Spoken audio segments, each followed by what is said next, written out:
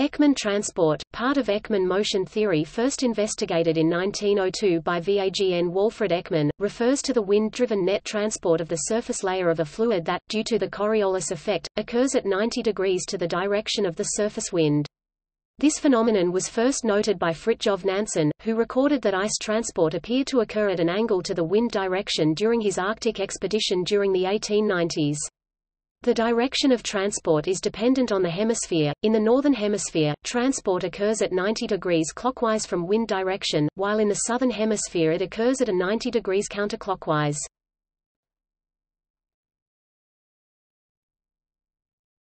Topic: Theory.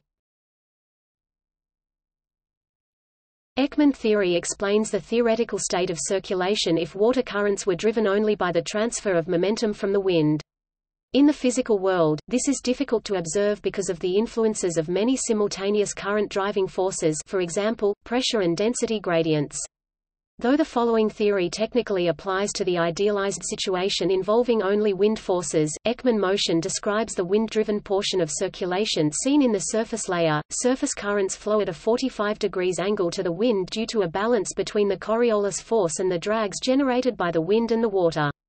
If the ocean is divided vertically into thin layers, the magnitude of the velocity, the speed, decreases from a maximum at the surface until it dissipates.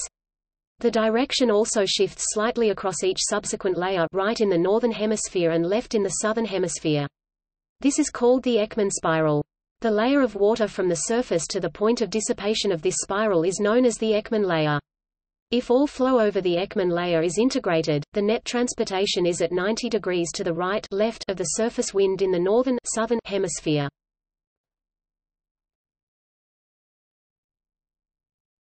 Topic: Mathematical derivation. Some assumptions of the fluid dynamics involved in the process must be made in order to simplify the process to a point where it is solvable. The assumptions made by Ekman were: no boundaries, infinitely deep water, eddy viscosity A Z display style underscore Z is constant. This is only true for laminar flow. In the turbulent atmospheric and oceanic boundary layer it is a strong function of depth. The wind forcing is steady and has been blowing for a long time. Barotropic conditions with no geostrophic flow. The Coriolis parameter F F is kept constant. The simplified equations for the Coriolis force in the x and y directions follow from these assumptions. 1 rho tau x z equals minus F V display style frac 1 rho frac partial tau underscore x partial z equals f v 2 1 rho tau y z equals f u display style frac 1 rho frac partial tau underscore y partial z equals fu, where tau display style tau is the wind stress, rho display style rho is the density, u display style u is the east-west velocity, and v display style v is the north-south velocity.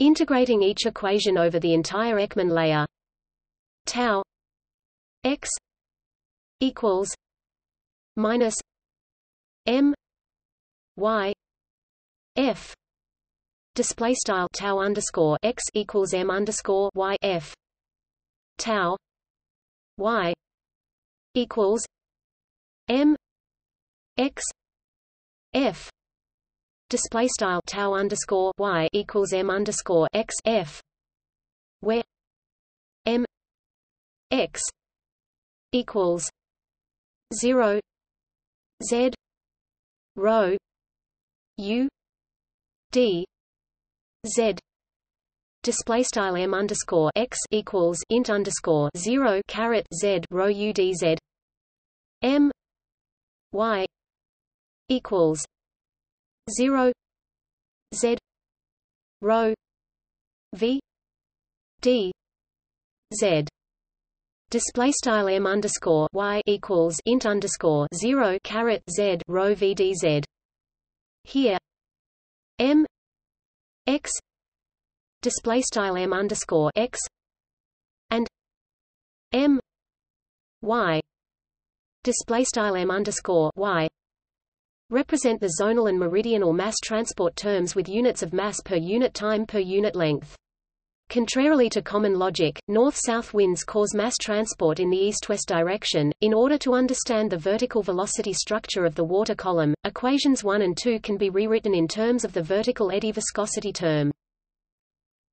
Tau x z equals rho a z 2 u z 2.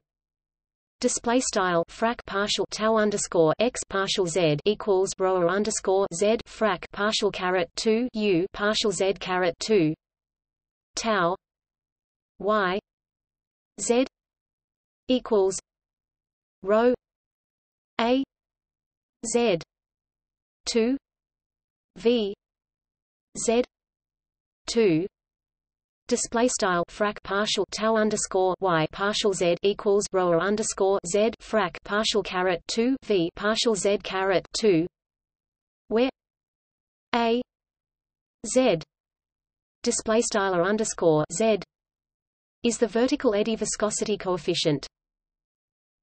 This gives a set of differential equations of the form a z 2 u z 2 equals minus f v display style underscore z frac partial caret 2 u partial z caret 2 equals f v a z 2 v z 2 equals f u.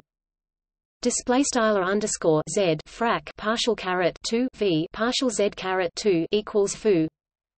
In order to solve this system of two differential equations, two boundary conditions can be applied: u v 0 display style u v to 0 as z minus infinity display style z to inf t. Friction is equal to wind stress at the free surface z equals 0 display style z equals 0. Things can be further simplified by considering wind blowing in the y direction only. This means is the results will be relative to a north-south wind, although these solutions could be produced relative to wind in any other direction. 3 u e equals plus or minus v 0 cos pi 4 plus pi d e z exp pi d e z v e equals v 0 sin pi 4 plus pi dez exp pi dez display style begin aligned u underscore e and equals pmv underscore 0 cos left frac pi 4 plus frac pi d underscore e z right exp left frac pi d underscore e z right v underscore e and equals v underscore 0 sin left frac pi 4 plus frac pi d underscore e z right exp left frac pi d underscore e z right end aligned where UE display style U underscore E and VE display style V underscore E represent Ekman transport in the U and V direction. In equation 3, the plus sign applies to the northern hemisphere and the minus sign to the southern hemisphere. V0 equals 2 pi tau y eta d E rho F display style V underscore 0 equals frac sqrt 2 pi tau underscore y eta d underscore E rho F tau y eta display style tau underscore y eta is the wind stress on the sea surface.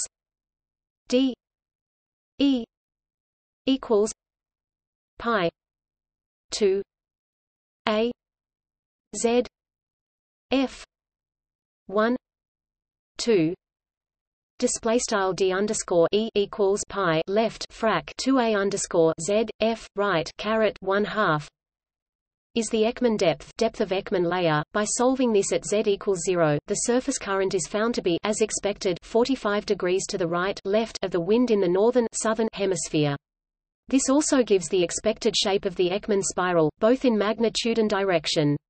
Integrating these equations over the Ekman layer shows that the net Ekman transport term is 90 degrees to the right left of the wind in the southern hemisphere.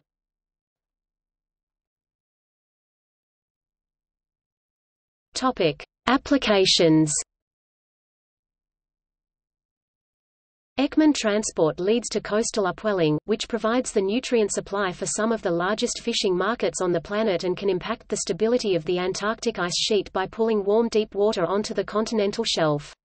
Wind in these regimes blows parallel to the coast, such as along the coast of Peru, where the wind blows out of the southeast, and also in California, where it blows out of the northwest. From Ekman transport, surface water has a net movement of 90 degrees to right of wind direction in the northern hemisphere, left in the southern hemisphere. Because the surface water flows away from the coast, the water must be replaced with water from below. In shallow coastal waters, the Ekman spiral is normally not fully formed and the wind events that cause upwelling episodes are typically rather short. This leads to many variations in the extent of upwelling, but the ideas are still generally applicable. Ekman transport is similarly at work in equatorial upwelling, where, in both hemispheres, a trade wind component towards the west causes a net transport of water towards the pole, and a trade wind component towards the east causes a net transport of water away from the pole. On smaller scales, cyclonic winds induce Ekman transport which causes net divergence and upwelling, or Ekman suction, while anticyclonic winds cause net convergence and downwelling, or Ekman pumping. Ekman transport is also a factor in the circulation of the ocean gyres. Ekman transport causes water to flow toward the center of the gyre in all locations, creating a sloped sea surface, and initiating geostrophic flow. Colling p. 65. Harold Sverdrup applied Ekman transport while including pressure gradient forces to develop a theory for this. See Sverdrup balance. See garbage patch. Topic. See also: Ekman velocity, wind-induced part of the total horizontal velocity in the upper layer of water of the open ocean such that Coriolis force is balanced by wind force. Notes